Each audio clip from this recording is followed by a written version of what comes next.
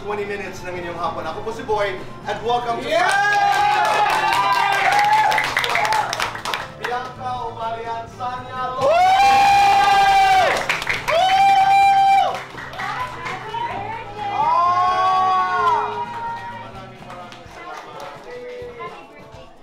Sa akin po, Tito Boy, kasi mahirap din po talaga. Sa mga nakakilala po sa akin, alam nila kung paano muna ako naging artista. Dumating pa ako sa point na parang naging extra ko ni Bianca. Parang may kailangan imudgud doon. Ako yung inudgud doon. Talaga? Nakadol. That time. Ngayon ko lang narinig ang kwento. Yes. Tapos meron, Tito Boy, mahirap talaga kasi may mga pinagdadaanan kang, syempre yung iba, hindi talaga madali. Dati po, nagbabas pa ako, papunta sa taping, walang tulugan, ganun pa. Ako naman po, I really started doing commercials. I was 2 years old because it was my mom who really wanted me. So my mom used to dance at Disco-Rama. So I really started doing commercials since I was 2, and then fast forward to when I was 7, when I already lost her, like extra ako with my dad supporting me naman. So the same experience, yung mga extra auditions dati, hindi pa nga ganito yung itsura talaga ng GMA nun eh. Yung mga nakapila ng mahaba sa labas na mga bata na may dalang resume, na may nakaklip na picture. Tapos maghintay ka lang doon hanggang sa may bigay sa'yo o matawag yung pangalan mo. And then I experienced also, kasi ako po from the South ako, from Paranaque. So ganun din, commute, ang jeep, ang bus, MRT. And it was my lola who stood naman by my side. Opo niyan. 2 beses po namin ginawa yon, Tito Boy, yung eksena na yon.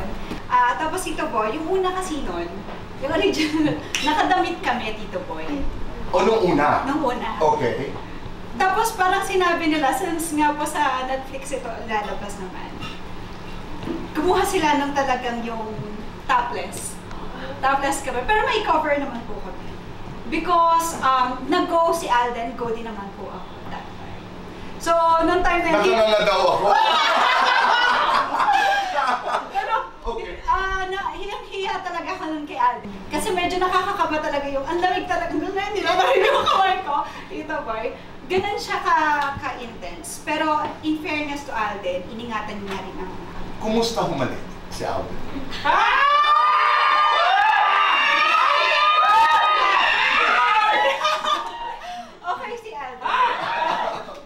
Tanungin po natin siya mamaya. Hindi naman po namin talaga mayaalis. So, napag-uusapan na namin ang aming mga plano sa aming kinabukasan. Magpapakasal kami, magkakaroon kami ng mga anak, settle kami, tatanda kami magkasama. Of course, our conversations are there. Pero sa ngayon, kung nasaan po kaming dalawa, si Ruru Madrid at si Bianca Umali, minamaximize po namin ang aming individual careers. At oo, madali lang po sabihin na handa na kami magpakasal. Because in our hearts, we really are ready. At alam ko rin po na yan ang sagot mo. Pero sa kung ano yung ibinibigay ng mundo sa amin ngayon, of course, kailangan naming timingan ng lahat. Not just for the benefit of the both of us, but for the benefit also of the people around us. Kasi marami pong maapektuhan. So we are being very mindful about everything. Kasi pinaghirapan po namin ni Ruru lahat ng meron kaming dalawa yan. Kumbaga, ginapang po namin ito dito eh. At hindi namin nahayaan na masayang ito nang dahil lang sa nakasarado yung isip namin sa amin. Okay, so sagutin mo, categorically hindi. Importante ito. Kasal na ba kayo? Kayo ba'y nagsasama? It's important. Hindi pa po kami kasal at definitely hindi po kami magsasama nang hindi kami kasal. Because it is a new and improved world of the whole of Encantadia. Kaya po, it's really hard for us to actually give a definite date because we are focused on taking our time kasi napakalaki po ng obligasyon na mapaganda ang proyektong ito.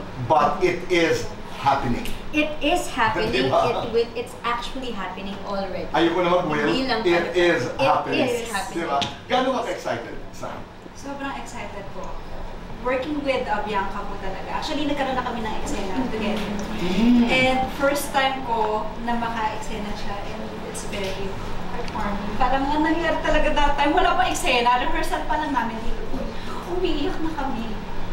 Ganun siya kasakit at kasarap gawin. Lola's girl, Ruru's girl. Both girls. Magpapasakal o magpapakasal? Magpapakasal. 1 to 10, gaano ka kaselosa? Oh, sige, 10. 1 to 10, Bianca, gaano ka kahandang magpakasal? Handang-handa na. Paborito mong gawin kay Ruru? Mahalin. Lights on or lights off? Lights off. Happiness or chocolates? Happiness. Best time for happiness? Anytime. One thing you're sure of now, ano ito? Kontento ako. Pulang araw, pulang lipstick. Pulang araw. Guwapo, mayaman. Yun lang. Tisoy, mestizo. Sorry. Oo o hindi, naka-experience na ng first kiss. Oo o hindi, may binasted na pinagsisihan. Hindi. Ang sagot Okay, mo, oo. okay. Oo o hindi, may muntik nang maging boyfriend. Oo. Oo o hindi, ready nang magka-boyfriend. Oo! Lights on or lights off? Lights on. Happiness or chocolate? Happiness. Best time for happiness? Anytime.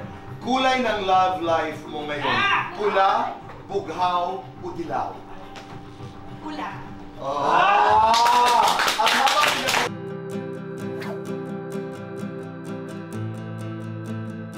Of course, unang-una sa lahat, peace. Tito Boy is a very blessed person and I'm sure that he is already surrounded with everything that he needs. Siguro kapayapaan na lang sa puso, sa isip, at sa lahat ng mga pangyayari sa buhay niya. Yes. Sa akin, kay Tito Boy, happy birthday. Ang wish ko na lang talaga kay Tito Boy kasi halos lahat na sa kanya na. He's very blessed and syempre siguro good health, yung safety niya, and of course, sana patuloy na magbigay ng inspirasyon sa aming mga kabataan na talagang palaging nakasubaybay sa kanya. Huwag ka mapagod, Tito Boy. Mahal ka na. Abisala mga kapuso. Abisala mga kapuso. Ito po si Danaya at si Tera. At dapat inyong abangan sa Encantadia Chronicles Sangre ay kung ano na ang patutunguhan ng aming kwento. At sana ay hindi kayo magsawang maghintay dahil malapit na yan. Nalalapit na ang muling digmaan. Abisala Esh. Abisala Esh.